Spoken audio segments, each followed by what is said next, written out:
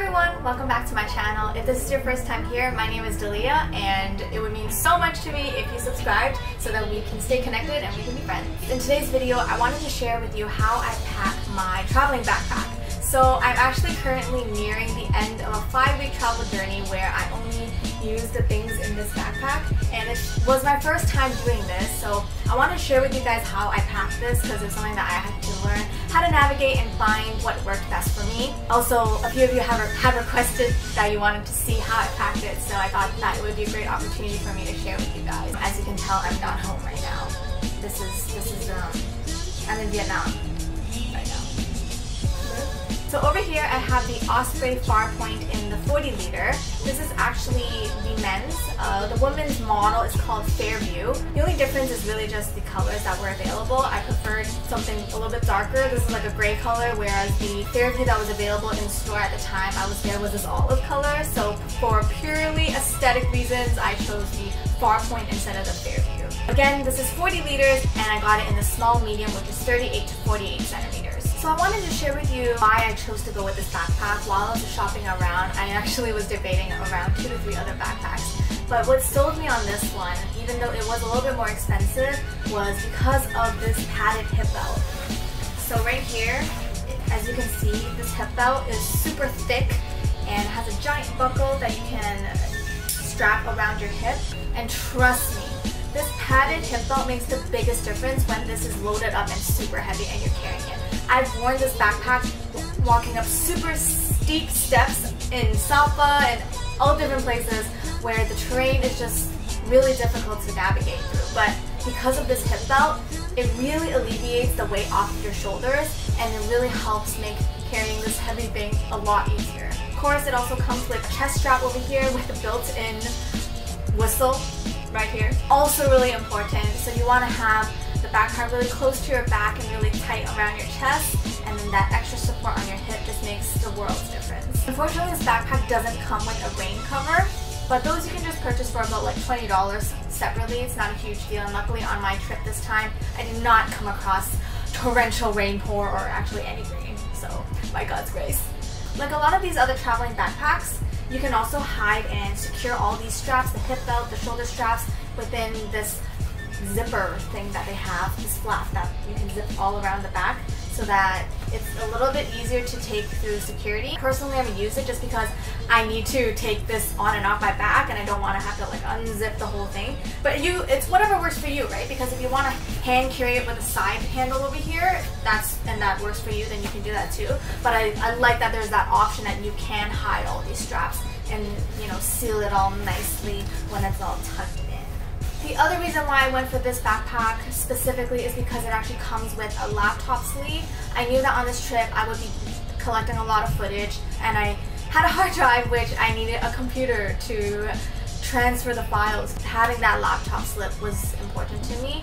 The only downside of it is that it is in the second pocket, so it's a little bit far away from the back, which means that the weight is distributed a little bit to the outer side. So me being a little petite person, if this outside part was a little bit heavy, I'd like fall back a lot. So I mean, it doesn't make a huge difference, but it is a little bit awkward for the laptop to be closer to the outside as opposed to closer to your back. So that's something you might want to take note of. So the back frame to this backpack is really strong and I can tell that it is quite good quality compared to the other backpacks that I was debating on. Definitely really padded all around. The shoulder straps are really nice and thick. So overall, as a first time backpacker, I really like this backpack. I just want to show you how I packed it. So I want to show you guys the main compartment here. Opens up clamshell style. Ta-da! Sorry, because I'm still on my trip, it's a little bit messy for you here. I literally have a dirty laundry bag right here. But that's real life, right? This is what we're going to be doing if you're traveling, so I just want to show you what it's actually going to be like. So in this main compartment here, one thing that I found to be really, really helpful is to have packing cubes. It truly makes such a big difference when you're trying to organize. Right now I only have one. I should have another one because I have like loose clothes over here. But highly recommend getting packing cubes so that you can kind of compartmentalize your bag even further inside the space here. I have some old clothes, some more old clothes, so we'll unpack those. Over here is my very disformed. It used to be a nice rectangle, but I'm constantly moving on this trip, so I just stuffed my things in this packing bag. But I have one of these. So on this trip, I basically only packed 3 t-shirts, 2 tank tops, and like a couple sleeping shirts slash pillowcases that I use, t-shirts that I use as pillowcases. And in here I also have 2 pairs of shorts. So that fits in all here, and I like to stick it at the bottom. And actually, because it's not high enough, this part, there's like a lot of space here, which is why I like to stuff under here like this, more clothes, so that it gives it a little bit more support, and it actually fills up the bag, the bottom of the bag, quite nicely. So I'll show you. So right here, there's that part that comes out without sticking that thing under there, which I only discovered in like the middle of my trip, where I was like, oh, actually there's space here. Then this part got filled up and it was so much better. So maybe that's something you can keep an eye out for. Just have a hoodie that I laid on top, and then some, like I said, some loose clothes, like a pair of jeans, a jacket over here, a t-shirt, and on the side, previously in the beginning of the trip, I had a pad of baby wipes along the side here with my toiletries bag right here, which I like to keep just on the sides to kind of pack things in and kind of form a structure. This is just a laundry bag holding some other clothing like undergarments and bathing suits and stuff like that. I just want to put the heaviest things in this big section here because it's closest to my back, so it means it's going to get the most support. Here I also just have my laptop charger and some other technological things like batteries. Struggles when you gotta film and you're trying to travel. Like, ain't no thing as traveling like, girl. In the side of the big compartment, remember I said I put my baby wipes and my toiletries bag along the side? I also usually have my flip-flops there along the side, so kind of really just creating like a framework around the entire bag along the side there. Moving along to this mesh part, over here I have 2 laundry bags. One of them is for my socks and the other one is for my underwear. I also have like a Ziploc bag for my liners and pads and things like that. I got some tissue packs here. Previously I did also put in here 5 granola bars for emergency food. The only thing I would say about this section of the bag in particular is that it is quite shallow. I'll show you the side view. It is quite thin. I've seen other backpacks where it truly is more deep and you can actually hold a lot more. Here, I'm really squeezing in here because it's really flat. There's really not much depth to this mesh part. You can play around with how much you can fit there.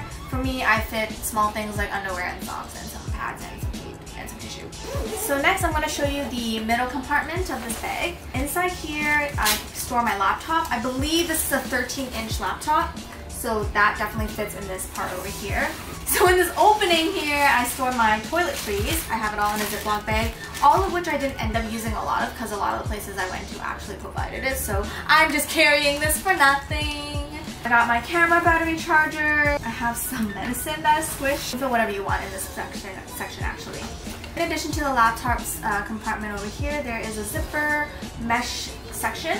And here is where I keep my hard drive because it needs to be nicely protected. And just for the toiletries, I just like to stick it near the bottom as much as possible because then it just fills up the backpack nicely. So there's one last pocket in this backpack and it's up here. In this pocket, it's really just for like accessories or anything that you want to access easily, but throughout this entire trip I've been wearing a fanny pack and that fanny pack really never leaves me. It has all my important documents and my cash and things like that. So for this pocket I use it to store all my plastic bags. Also just wanted to note that I have a lock that is able to loop through these zippers here, so if you want you can definitely lock and secure your belongings as well. In my pocket here I just have like my flashlight, and in this one I've stored a water bottle 1 or 2 times throughout this entire trip, so you can definitely do that as well. So that is how I packed this backpack, and those are my thoughts on the Osprey Farpoint 40 liter. If you enjoyed this video, please give it a thumbs up and comment down below your experiences with backpacking, your favorite travel backpack, what you like about yours, and any other thoughts, because I am new to this, so I would love to hear what you have to say. So thank you so much for watching, and I'll see you next time.